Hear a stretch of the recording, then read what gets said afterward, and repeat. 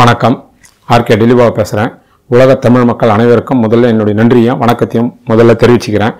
நீங்கள் அளித்து வருகின்ற ஆதரவும் அன்புக்கும் மிக மிக நன்றி. இப்பொழுது ஜூலை மாதத்தினுடைய பலன்களை பார்ப்போம். அது மட்டும் இல்லை, 1ஆம் வீட்டுக்கு அந்த எந்த கிரகம் அமைது, 2ஆம் வீட்டுக்கு எந்த கிரகம் அமைது தனித்தனியாக போன மாதத்துன்னு சொல்ல ஆரம்பித்தேன். அந்த கிரகங்கள் உங்கள் சொந்த ஜாதகத்தில் எந்த அளவுக்கு வலிமை பெற்று இருக்கோ அந்த அளவுக்கு நான் சொல்லக்கூடிய நல்ல பலன்கள் கூடுதலாகவே கூட இருக்கும். ஆனால் ஒரு காலம் உங்கள் சொந்த ஜாதகத்தில் அந்த கிரகங்கள் பலவீனமாக இருந்து தசாபுத்திகள் சரியில்லைன்னா நான் சொல்கிற பலன்கள் குறையிலாமே தவிர, ஆனால் பலன்கள் மட்டும் எந்த வகையிலையும் மாறவே மாறாது, நிச்சயமாக நடக்கும். ராசிக்கும் பார்க்கணும், நீங்கள் லக்னத்துக்கும் பார்க்கணும். மீன ராசி மீன லக்னத்துக்கு ஜூலை மாத பலன்களை பார்ப்போம். முதல்ல படிக்கின்ற மாணவ மாணவிகளுக்கு கல்வி அப்படின்றத பார்ப்போம். கல்வியை குறிக்கக்கூடிய இடம் 2, 4 புதன் குரு. இவர்கள் மிக மிக அற்புதமாக இருக்காங்க. அது கல்வியை பொறுத்த வரைக்கும் எந்த விதமான பிரச்சனை இல்லை. கல்வி மிக மிக படிக்கின்ற மாணவ மாணவிகளுக்கு மிக மிக சாதகமாக இருக்குது. நல்லா படிக்கிற மாணவர்கள் நல்லா படிப்பாங்க. மீடியமாக படிக்கிற பசங்க கூட மிக மிக அற்புதமாக படிப்பாங்கன்ற கிரக நிலைகள் ரொம்ப தெளிவாக காட்டுறது. அடுத்தது திருமணத்திற்கு காத்திருக்கின்ற இளைஞர்களுக்கும் இளம்பெண்ணுக்கும் எப்படின்றத பார்ப்போம். திருமணத்தை குறிக்கக்கூடிய இடம் 7. அதனுடைய அதிபதி புதன் பகவான், சுக்கர பகவான், குரு. இவர்கள் அத்தனை பேரும் மிக மிக சாதகமாக இருக்கிறதுனால சிறிய முயற்சியிலே திருமண முயற்சியும் அற்புதமாக வெற்றி அடைகின்றதை கிரக நிலைகள் ரொம்ப தெளிவாக காட்டுறது. அடுத்தது மீன ராசியிலிருந்து ஆரம்பித்து 2, 3 12 வீட்டுக்கு உண்டான பலன்களை பார்ப்போம். முதல்ல ராசிநாதனுடைய பலனை பார்ப்போம். 1ஆம் வீட்டு பலனை பார்ப்போம். மீனத்துக்கு அதிபதி குரு பகவான், அவரே 10க்கும் அதிபதி, அவர் 8ல் இருக்கார். உங்களுக்கு ராசிநாதனாக குரு பகவான் வந்தனுடைய சிறப்பு என்னவென்றால், நீங்கள் ஒரு பிறவி அறிவாளி, நாணயமானவர், பிறர் வாழ உழைக்கக்கூடிய நல்ல மனம் உடையவர், பிறரை வாழ வைத்து அழகு பார்க்கக்கூடிய ஒரு நல்ல மனம் கொண்டவர் என்றதுதான் ராசிநாதனாக குரு பகவான் வந்ததனுடைய சிறப்பு. முதலில் 1ஆம் வீட்டு பலன்களை பார்ப்போம். 1ஆம் வீடு என்பது உங்களுடைய உருவம், உங்களுடைய ஆற்றல், உங்கள் திறமை, உங்களுடைய புகழ், இந்த சமுதாயத்தில் நீங்கள் மதிப்பு மரியாதை, நீங்கள் இந்த பூமியில் என்ன சாதிக்க வேண்டுமோ அத்தனையும் சொல்லக்கூடிய இடம்தான் அந்த 1ஆம் வீட்டு இடம். அந்த 1க்குடையவர் 8லே மறைந்திருக்கின்றார். மற்ற கிரகங்கள் 8லே மறைந்தால் அது -பாயிண்ட் தான். ராசிநாதன் மறைவதும் மைனஸாக இருந்தாலும் அவர் ராசிநாதன் என்ற சிறப்பு இருப்பதினால் 1ஆம் வீட்டு பலன் எந்த வகையிலும் உங்களுக்கு பெரிதாக பாதிப்பு இருக்காது. எல்லா விதமான நல்ல பலன்களும் நல்லபடியாக நடக்கின்றது தான் 1ஆம் வீட்டு பலன் உங்களுக்கு தெளிவாக காட்டுகிறது. மீனத்துக்கு அடுத்ததாக 2ஆம் வீட்டு பலன்களை பார்ப்போம்.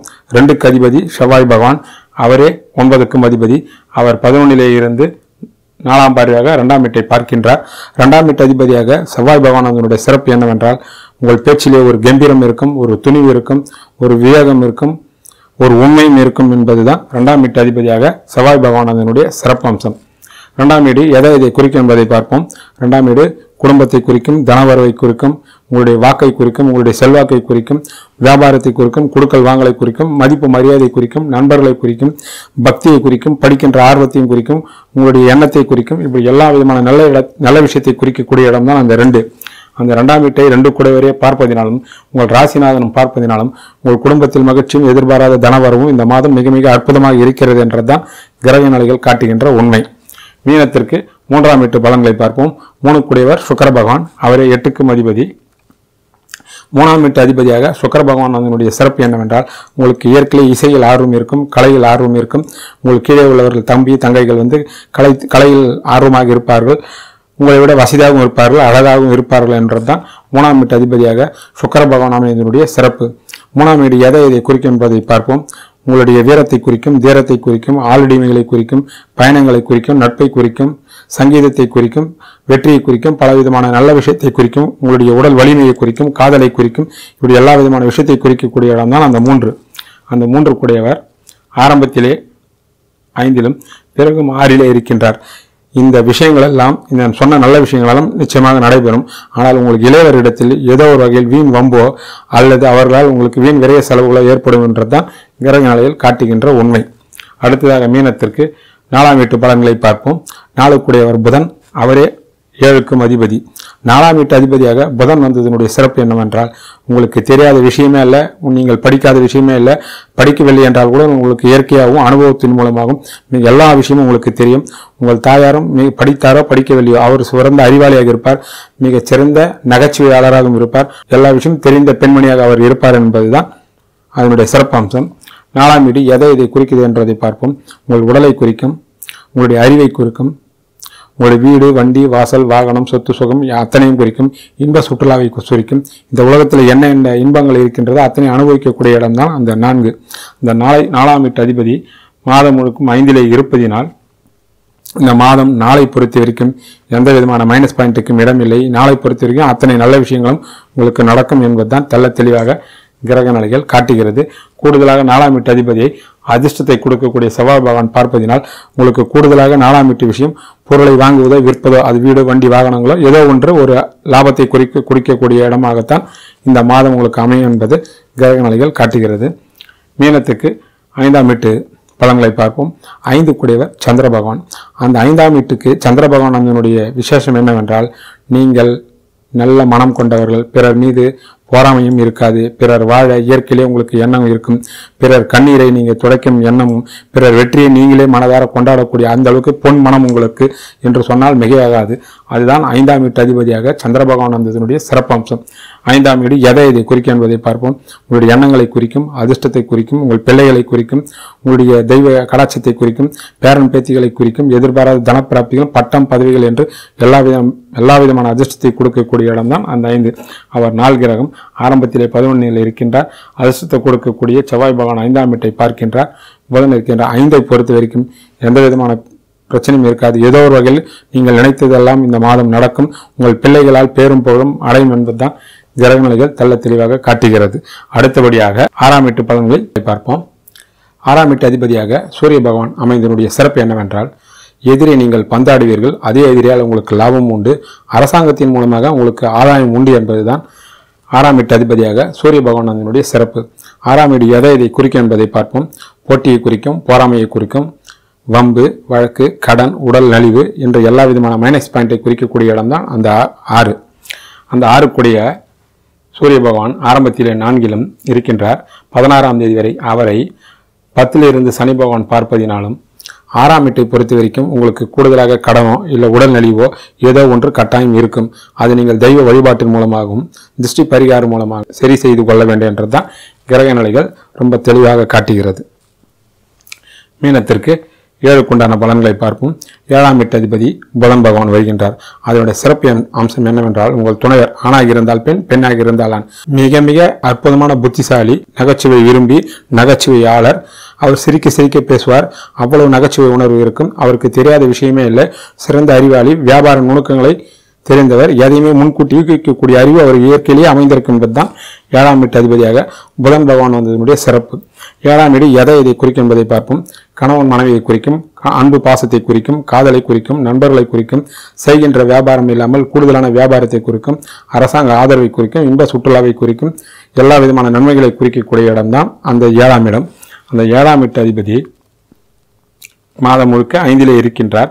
16ஆம் தேதிக்கு பிறகு 6 கூடிய சூரிய பகவான் சேருவதனால் ஆணாக இருந்தாலும் பெண்ணாக இருந்தாலும் அவர்களுக்கு உடல் நிலைவு வரலாம், இல்லை அவர்கள் மூலமாக வீண் விரைய செலவுகள் வருவதற்கு வாய்ப்பு உள்ளதால் அதை நீங்கள் தெய்வ வழிபாட்டின் மூலமாக சரி செய்து கொள்ள வேண்டும். காரணம், 6 கூடியவர் 7ஆம் வீட்டு அதிபதியோடு சேருவதனால் நிச்சயமாக ஏதோ ஒரு வகையில் தலைவலி வரும் என்றுதான் கிரக நிலைகள் தெளிவாக காட்டுகிறது. மீனத்திற்கு 8க்குண்டான பலன்களை பார்ப்போம். 8 கூடியவர் சுக்கிர பகவான்.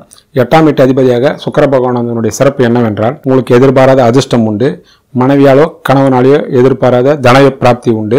ஆனால் ஆணாக இருந்தாலும் பெண்ணாக இருந்தாலும் மற்றவரிடத்தில் அளவோடு பழக வேண்டும். இல்லை என்றால் கெட்ட பெயர் வருவதற்கும் இந்த சுக்கிர பகவான் வழி செய்வார் என்பதுதான் 8ஆம் வீட்டு அதிபதியாக சுக்கிர பகவான் அதனுடைய சிறப்பு அம்சம். 8ஆம் வீடு எதை குறிக்கும் என்பதை பார்ப்போம்.